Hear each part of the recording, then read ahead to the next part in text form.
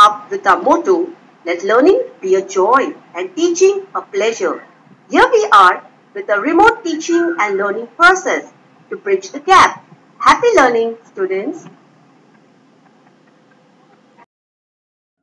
Hello students, today we are going to study Mathematics Part 1 of Standard 10th, Chapter number 2, Quadratic Equation. Let us see different methods of solving quadratic equation. There are three different methods we have for solving quadratic equation.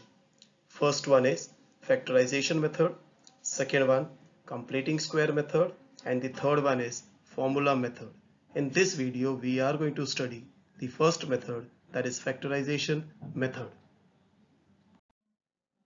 For understanding factorization method, we will solve sum from practice set 2.2. Main question is solve the following quadratic equation by factorization method. Sum number 1, x square minus 15x plus 54 equals to 0. Whenever we start with factorization method, first thing we have to see whether the equation is there in the standard form or not. If not, we will arrange it first in a standard form. Here, let us see the equation x square minus 15x plus 54 equals to 0 is already in a standard form. If it is in a standard form, what we will do, we will take its quadratic term and the constant value and we will multiply. In this sum, quadratic term is x square and constant term is plus 54. After multiplying these two terms, we will get plus 54x square. Now this plus 54x square, we have to split it into two parts in such a way that two conditions we have to understand. We are looking for two numbers whom we multiply, it should be 54x square, and when we add, it should be 15x. So let us find out those two numbers. Those two numbers are 9x and 6x. When we multiply this 9x into 6x, we get 54x square, and when we add, we get 15x. What we try to do, always the greater value we write first and then the smaller value. In this sum, 9x is the greater value what we had written first, and the smaller value 6x we had written afterwards. Now let us decide about its sign. Sign for 9x and 6x. The sign of 9x will be taken from the linear terms sign. In this sum, the sign of linear term is minus, which will be given to 9x. So it will become minus 9x. And for deciding the sign of 6x, we will take the value of plus 54x square. Sign of this value is plus, which indicates us both the value 9x as well as 6x should have same sign. Already the sign of 9x is decided, that is minus. Same minus sign will be given to 6x. And now let us begin with the solution. Solution's first line, x square minus 15x plus 54 equals to 0. Now the linear term minus 15x will be substituted by 9x and 6x. It will be written as, therefore x square minus 9x minus 6x plus 54 equals to 0. Now three term we had split it into four terms. Let us see the first and the second term, x square minus 9x. Common we have to find out. Here between x square and minus 9x, we can see a common is x. We will take common x and the uncommon values will be written in a bracket. In the same way, the third term and the fourth term, which is minus 6x plus 54, we will try to take the common, and the common will be minus 6. Will be written outside the bracket, and the rest of the values will be written inside the bracket. Let us see how to write that. It will be written as x into x minus 9 minus 6 into x minus 9 equals to 0.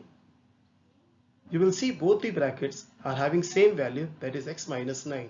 Again can be taken it as a common, and the outer value x and minus 6 will be written in the separate bracket. It will be written as x minus 9 into x minus 6 equals to 0. Now bracket means multiplication. In short, what is written here, a bracket multiplied by bracket equals to 0. It means either our first bracket or the second bracket will be 0, which will be written as x minus 9 equals to 0, or x minus 6 equals to 0. We have to find out the root of the equation, means we have to find out the value of the variable. Now let us keep that variable on the left hand side and all the remaining values on the right hand side. Then we will get it as x equals to 9 and x equals to 6. Means the root of the given equation is 9 and 6. Let us start with the second sum. X square plus x minus 20 equals to 0. Let us write the solution. X square plus x minus 20 equals to 0. When we multiply the quadratic term and the constant in this sum, we will get minus 20 x square. Again we will split it into two parts in such a way that when we multiply those numbers, we will get 20x square, and when we subtract, we should get 1x. So those numbers are 5x and 4x. When we multiply these two numbers, we will get 20x square, and when we will subtract, we will get 1x. The sign of 5x will be taken from the linear term. In this sum it is plus sign, and above sign of 20 is negative, which indicates us both the values should have opposite sign. So already for 5 we had given positive sign, automatically that 4 will become negative. Now we will substitute this value in our equation, which can be written as, therefore x square plus 5x minus 4x minus 20 equals to 0. Again we will try to take a common. Common will be x and uncommon will be x plus 5 minus 4 into x plus 5. Again both the brackets are same, which will be written in one of the bracket x plus 5, and in the other bracket the outer value x minus 4 equals to 0. Again we will split them into two separate parts, means it will be written as x plus 5 equals to 0 or x minus 4 equals to 0. Again the constant value will be shifted on the other side. It will be written as x equals to minus 5 or x equals to 4.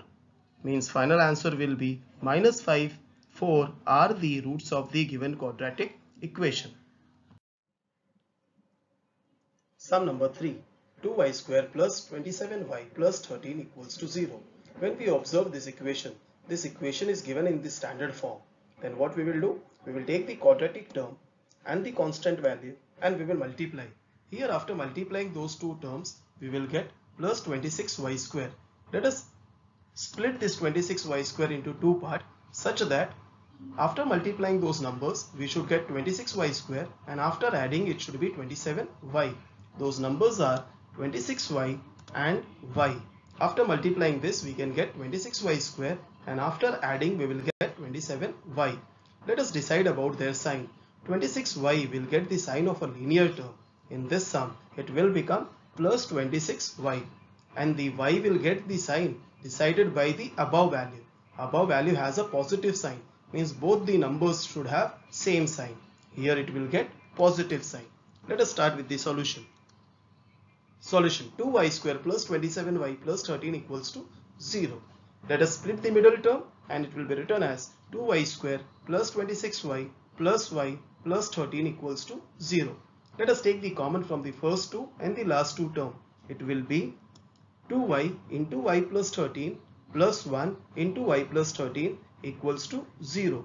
Both the brackets are again common, will be written once. Y plus 13 into 2y plus 1 equals to 0.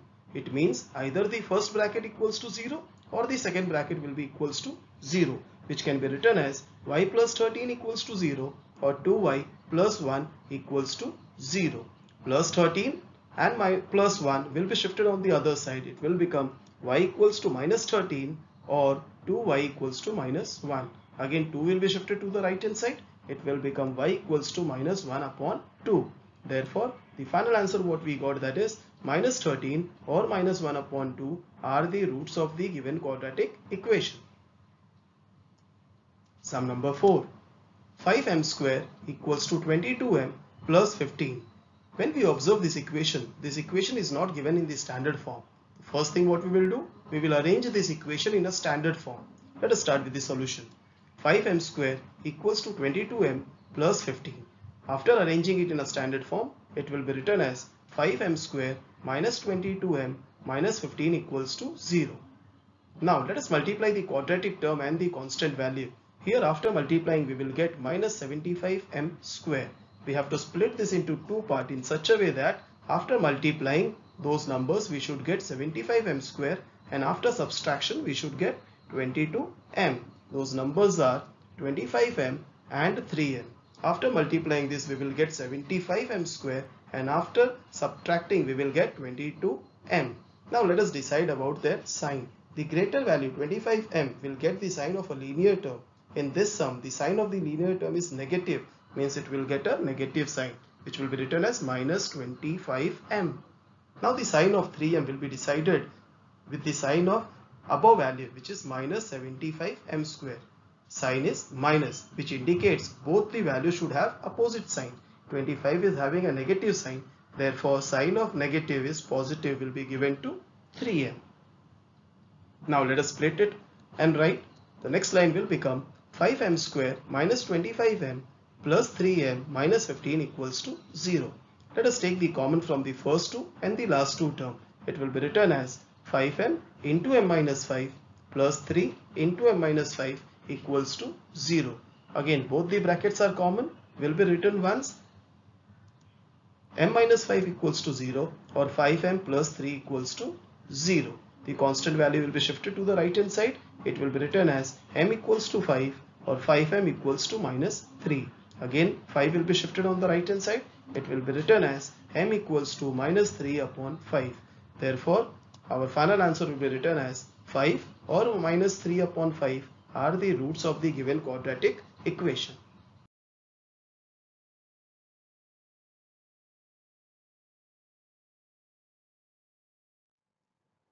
Sum number 5. 2x square minus 2x plus 1 upon 2 equals to 0. Here when we observe the equation, at the place of denominator they had given 2. What we will first try to remove. So let us start with the solution. 2x square minus 2x plus 1 upon 2 equals to 0. For removing that 2 from the denominator, we have to do multiplying throughout by 2. We will write multiplying the above equation by 2. We get what we will get? We will get 4x square minus 4x plus 1 equals to 0. After removing the denominator, let us see whether the equation is there in the standard form. Yes, the given equation is there in the standard form. What we will do? We will multiply the quadratic term and the constant value. After multiplying the quadratic term and the constant value, here we will get plus 4x square. We will split this plus 4x square into two parts in such a way that after multiplying those values, it should be 4x square, and after adding it should be 4x. So those numbers are 2x and 2x. When we multiply 2x into 2x, we get 4x square, and when we add, we get 4x. Let us decide their sign. 2x will get the sign of a linear term. In this sum, the sign of the linear term is negative. We will get negative, means we will get minus 2x. And the sign of the other 2x will be decided with the above value. Above value is plus 4x square. That plus indicates us both the values should have same sign. So here this 2x will also have a same sign, which will be negative, minus 2x. Let us split the middle term and we write. It will be written as 4x square minus 2x plus 1 equals to 0. Let us take the common from the first two and the last two term. It will be written as 2x into x minus 1 into 2x minus 1 equals to 0. Both the brackets are common, will be written once. 2x minus 1 into 2x minus 1 equals to 0. Either the first bracket or the second bracket will be equals to 0, which will be further written as 2x minus 1 equals to 0 or 2x minus 1 equals to 0. From both the equation, minus 1 will be shifted to the right hand side, and it will be written as 2x equals to 1 or 2x equals to 1. Again, from both the equation, 2 will be shifted on the right hand side and will be written as x equals to 1 upon 2 or x equals to 1 upon 2. Therefore, our final answer will be written as 1 upon 2 or 1 upon 2 are the roots of the given quadratic equation. Sum number 6. 6x minus 2 upon x equals to 1. Again here, at the place of denominator, they had given x. So first we will try to remove that denominator x. Let us begin with the solution. 6x minus 2 upon x equals to 1. We will do multiplying the above equation by x. We get 6x square minus 2 equals to x. This equation is not given in the standard form. So let us arrange and we will write it in a standard form. it will be written as 6x square minus x minus 2 equals to 0.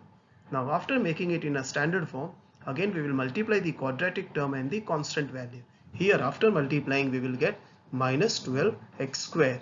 Let us split it into two parts in such a way that the number, if we multiply, it should be 12x square, and when we subtract it should be x. Those numbers are 4x and 3x. Let us decide the sign of the greater value, that is 4x. We will get the sign of a linear term. Here the sign of the linear term is negative, therefore it will be written as minus 4x. And 3x will get the sign deciding by the above value. Above value is having a negative sign, which indicates the values should have opposite sign. So here 3x will get a sign of positive and will be written as 6x square minus 4x plus 3x minus 2 equals to 0.